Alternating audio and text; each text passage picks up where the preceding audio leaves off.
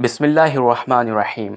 پچھلے کچھ دنوں سے میں دیکھ رہا ہوں کہ سید شاہ ترابل حق قادری رحمۃ اللہ علیہ کی کچھ آڈیو وائرل کی جا رہی ہیں سوشل میڈیا پر، اور یہ ذہن بنانے کی کوشش کی جا رہی ہے لوگوں کی کہ گویا سید شاہ ترابل حق قادری رحمۃ اللہ علیہ دعوت اسلامی کو پسند نہیں کرتے تھے، اس کے مخالف تھے، اس کا بائیکاٹ کرتے تھے، اس کو ایکسپوز کرتے تھے گویا کی، اور تھمبنیل لوگ عجیب و غریب بنا رہے ہیں کہ مولانا الیاس قادری صاحب کی تصویر ہوگی، مدنی چینل کے لوگ ہوگا، دعوت اسلامی کا لوگ ہوگا، تینوں پر ایک کٹم کٹم۔ تو لوگوں کا یہ ذہن بنانے کی کوشش کی جا رہی ہے کہ سید صاحب دعوت اسلامی کے بالکل اپوزٹ میں تھے۔ تو آپ کی بارگاہ میں کچھ میں چیزیں پیش کرنے والا ہوں، ویڈیو آڈیو سید صاحب کی، آپ خود دیکھ لیں کہ کیا واقعی سید شاہ ترابل حق قادری رحمۃ اللہ علیہ دعوت اسلامی کو بالکل بھی پسند نہیں کرتے تھے۔ یہ بات اپنی جگہ ہے، اختلاف علماء میں ہمیشہ سے رہے ہیں، ائمہ میں بھی اختلاف رہے ہیں، تو علمی اختلاف اپنی جگہ ہے، لیکن اس کو اس طرح عوام میں خدا را پیش نہ کریں کہ گویا ایک دوسرے کو پسند ہی نہ کرتے رہے ہوں، اور صرف اختلاف کی بنا پر عوام کو دعوت اسلامی سے دور کر دینا۔ سنیت کا جو اتنا بڑا کام دعوت اسلامی کر رہی ہے، عوام کو ان سے بدظن کر دینا، میں نہیں سمجھتا یہ عقل مندی ہوگی۔ بہرحال آئیے میں آپ کو سید شاہ ترابل حق قادری رحمۃ اللہ علیہ کی کچھ آڈیو کلپس سناتا ہوں۔ آپ نے پوچھا کہ کیا مجھے الیاس قادری صاحب کی جماعت میں جانا چاہیے؟ برائے کرم یہ بتائیں کہ کیا یہ لوگ صحیح الیاس قادری صاحب کا تعلق اہل سنت و جماعت سے ہے، لہذا وہاں جانے میں کوئی حرج نہیں، بالکل آپ جائیے اور گویا وہاں جانے کے بعد ان کے اجتماع سے فیض اٹھائیے۔ آپ نے پوچھا دعوت اسلامی سے متعلق علماء اہل سنت کا موقف کیا ہے، کیا آپ کی ملاقات مولانا الیاس قادری صاحب سے ہوئی؟ دیکھیے ہمارا موقف تو یہ ہے کہ یہ سنیوں کی جماعت ہے، اور مولانا الیاس قادری صاحب کو میں کم سے کم آج سے 35 سال پہلے جانتا ہوں، تو اب آپ بتائیے ان کی کیا عمر ہوگی جب سے میں ان کو جانتا ہوں، تو اس لیے وہ ایک سنی صحیح العقیدہ ہیں، لہذا ان کی جو یہ دعوت اسلامی ہے یہ بہرحال یہاں تبلیغ کا کام کر رہی ہے، اور علماء اہل سنت جو ہیں ان سے تعاون فرماتے ہیں۔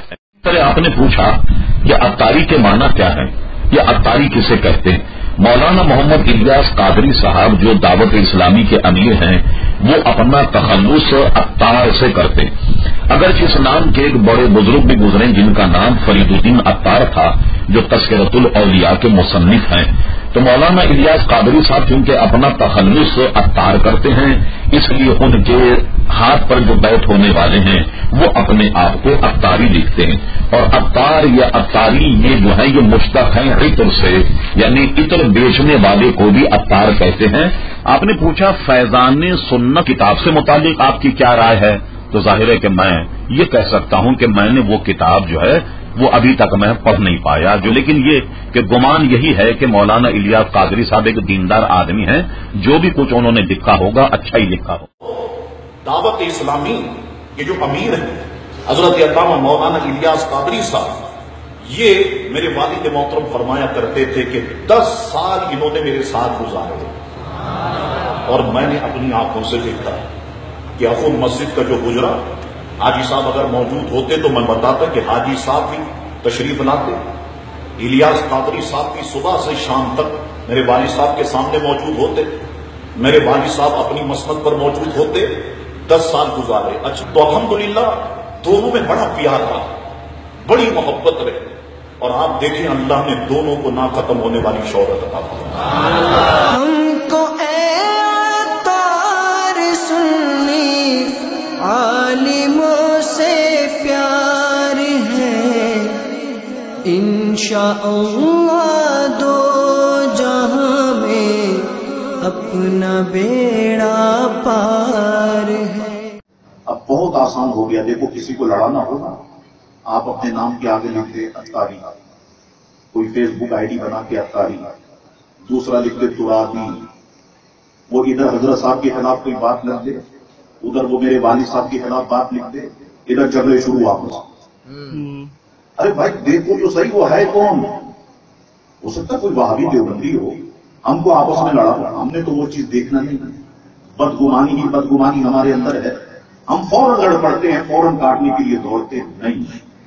میں نے پہلے بھی کہا، ابھی کہتا ہوں، دعوت اسلامی بھی میری ہے، میں دعوت اسلامی سے محبت کرتا ہوں، دعوت اسلامی والے سارے نوجوان مجھ سے محبت کرتے ہیں، خود حضرت صاحب مجھ سے محبت کرتے ہیں، سارے میرے اپنے لوگ ہیں. تو میں اگر کوئی ایسا کرتا ہے اپنا تو میں اس کو بھی منع کروں گا کہ آپ نے یہ ساری چیزوں کے جوابات قبر میں دینے ہوں گے. اگر کوئی ہمارے خلاف ایسا کرتا ہے تو اس کو بھی اس کے جوابات قبر میں دینے ہوں گے. لیکن ہم دیکھ تو لے ذرا ٹھنڈے دل سے کہ یہ ہمارا ہے بھی یا نہیں. پتہ چلے کہ وہ ہمیں لڑا رہا ہے اور ہم لوگ ہیں کہ وہ کوا کان لے گیا, کوا کان لے گیا, کوے کے پیچھے بھاگ رہے, کان نہیں دیکھ رہے. یہ کان اپنی جگہ پہ لگا ہوا ہے بھی یا نہیں. تو نہیں, سنی مسلمانوں ہوشیاری پیدا کرو, چالاکی پیدا کرو, سمجھداری پیدا کرو. اور میں تو آپ سے کہتا ہوں اگر علماء سے یہ کام ہو جائے آپ تنقید نہیں کرنا, کسی بھی عالم سے لڑائی نہیں لڑنی, کسی بھی عالم پہ تنقید نہیں کرنی. میں تو بس اپنے لوگوں کو یہی کہتا ہوں یہ سب ہمارے سنی ہیں, ہمارے بھائی ہیں, ہم لڑ کے آپس میں کیا کریں گے, کیا جھگڑا کریں گے.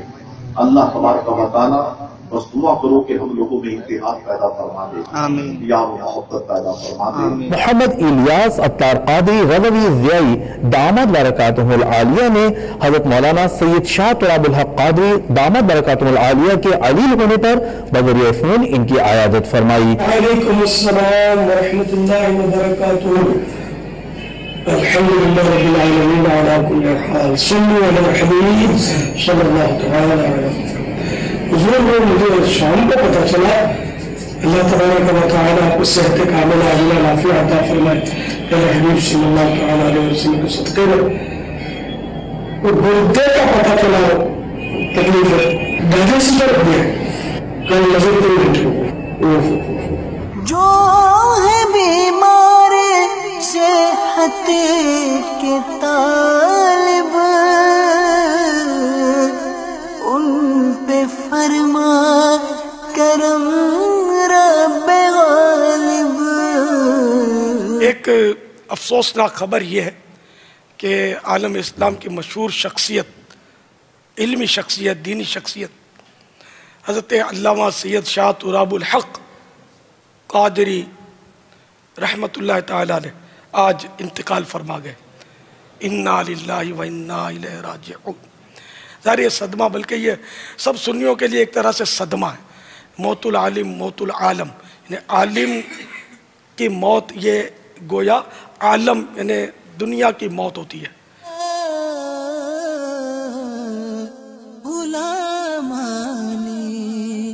محمد کا کفن میلا نہیں ہوتا.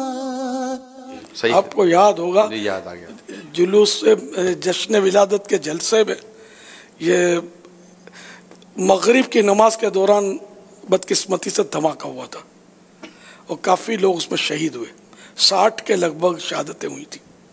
لیکن علامہ شاہ تراب الحق صاحب رحمۃ اللہ تعالیٰ علیہ مغرب کی نماز پڑھا رہے تھے, انہوں نے نماز پوری کی. اتنی دہشت اور وحشت اس مرد حق نے جماعت پوری کری. میں بڑا متاثر ہونے کا, دیکھو یار اللہ کی شان ہے کہ انہوں نے نماز پوری کی, سلام پھیرا پوری کر کے. یار ہے نا, کمال ہے کہ نہیں, بہت بڑی بات ہے. یہ باتیں کرنا سب کو آتی ہے, ہم لوگ خالی باتوں کے بڑے بناتے ہیں کہ یوں کرنا ہے, یوں نہیں کرنا ہے. اپنے جب آ کر پڑتی ہے تب پتہ چلتا ہے کہ کیا ہم کرتے ہیں. اللہ تعالیٰ کی یہ بھی دین ہے, اللہ ان پر کروڑوں رحمت نازل فرمائے. اپنا حصہ تھا لے گئی. شاہ